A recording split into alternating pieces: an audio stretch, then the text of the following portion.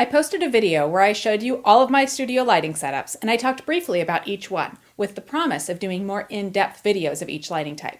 I've already done the detailed video for speed lights, and now I'm moving on to continuous fluorescent lighting.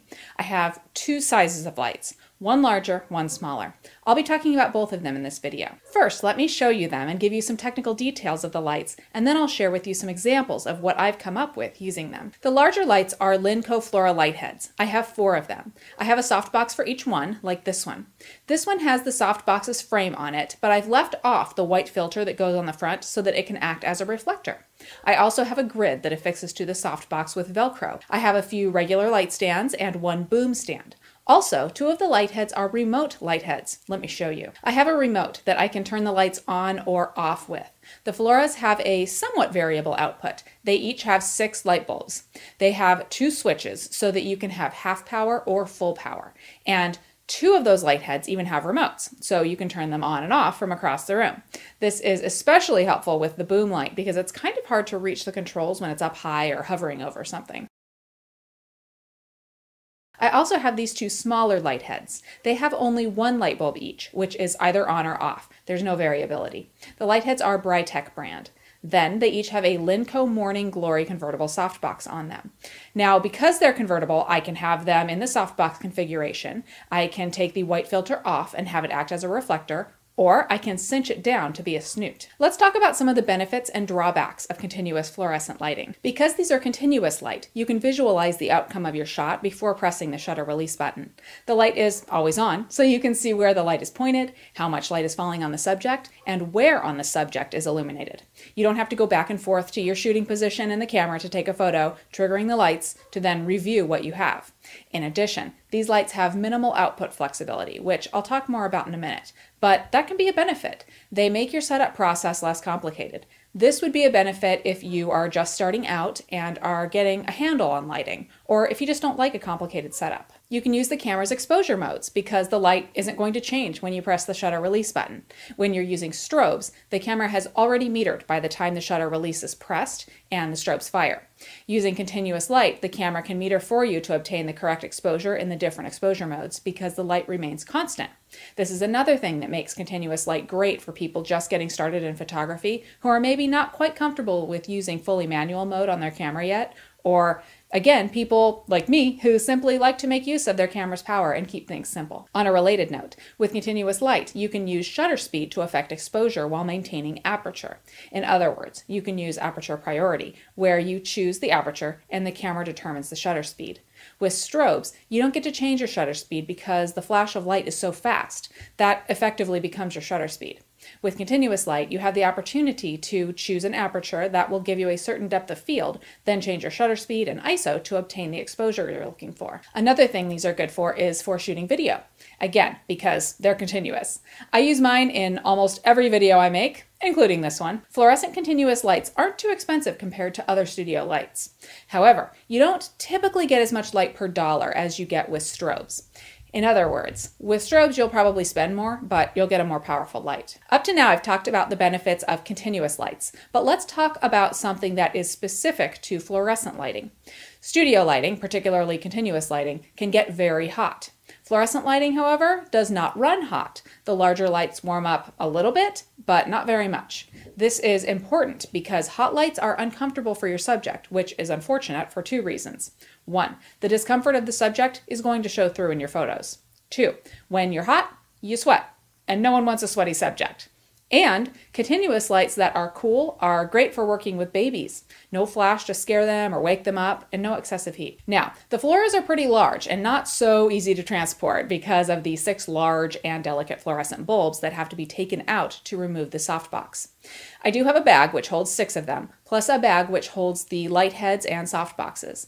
And the softboxes collapse down pretty easily, so I can transport these, but I'm not typically going to risk breakage by bringing them.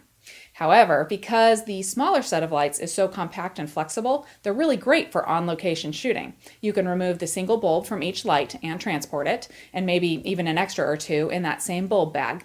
Or I've actually simply cinched down the Morning Glory convertible softbox to act as a protector. Then I can lay them in the back of my car, and I don't have to worry too much about them. And as long as you don't need a ton of light, they, only have one bulb after all, you can create a whole bunch of different looks with minimal equipment, and they're fairly easy to transport. Here's a photo where I brought these to a hotel shoot. They were good because they were small enough to be mobile in the hotel room and because I was able to transport them easily. One last benefit of these I want to mention won't apply to all lights, but I want to talk about each of the two different softboxes that I have. Let's start with the softboxes I have on the larger Flora lights. I mentioned that they collapse down for traveler storage. I like that a lot. Another good thing is that I can have this white cover affixed to get that nice softbox light, but I can also take it off and use it like a reflector. I get a harsher light that way. Of course, I always have the grid that I can affix easily, which I like as well. Now for the Morning Glory convertible softboxes. They are super flexible. You can quickly and easily change the entire look of your photo. On to the drawbacks. Well, they aren't so much drawbacks. Let's call them not benefits. I already talked about how the Floras aren't as portable as some of the other setups, so I won't go into that anymore. Let's talk a little more about these bulbs though. They are daylight balanced fluorescent bulbs. We need to discuss white balance here. Fluorescent lighting can be challenging to match, but you have several options. Many cameras have a fluorescent white balance setting, and some even have a specific daylight balanced fluorescent setting. For me, I adjusted that setting in the fine tuning and got good results. Or some cameras have a Kelvin option, where you enter the Kelvin number of the bulb and the white balance adjusts itself from there. I still had to fine tune when I used this option. Or many cameras have a preset white balance option, which you can set using a gray card or other neutral gray object. You put that object into the studio under the lights where your subject would be, and your camera can set white balance from that. Whatever you choose though, you'll probably need to do some experimenting to find the right balance. As a side note, I even added daylight balanced fluorescent bulbs to the lighting fixture over my studio area for a little bit of extra light. That way, when I do need that little bit of extra light, I'm not in a mixed lighting situation. Now, in my studio lighting overview video, I showed you some examples of using my fluorescent continuous lights in the studio. I do want to quickly go over those again with you and talk a little bit more about certain aspects of the setups, but then I'll show you some new photos I took where I used the lights outside of the studio. I'll talk about why they were so good for that particular shoot. To begin, I used the Floras in this photo to get a traditional portrait. The soft boxes on them give me soft lighting, and I can have one set of lights on full power and the other one on half power to maintain some shadow for dimension. When I use one light and add the grid to one of the Floras, I can direct the light for a super low-key look. But because the Flora is fairly large, I can light a large portion of my subject. Using one of the Morning Glories in the snoot configuration, I can also direct light. Because these lights are smaller, a smaller portion of the subject gets illuminated, which worked well for these tattoo shots. Again with the Morning Glories, I can use one to direct light onto the subject and another to direct light onto the backdrop for a different effect. In my video on speed lights, I showed you how to blow out the background using speed lights directed at the backdrop. You won't be able to get that same kind of a look because these lights are just not as powerful as speed lights. Going the other way entirely, I like to use a Flora on the boom light stand along with two Floras on regular stands to do product photography because I can create an effect similar to a light tent where there's lots of light coming in from all directions. Now let's get into the new on-location photos.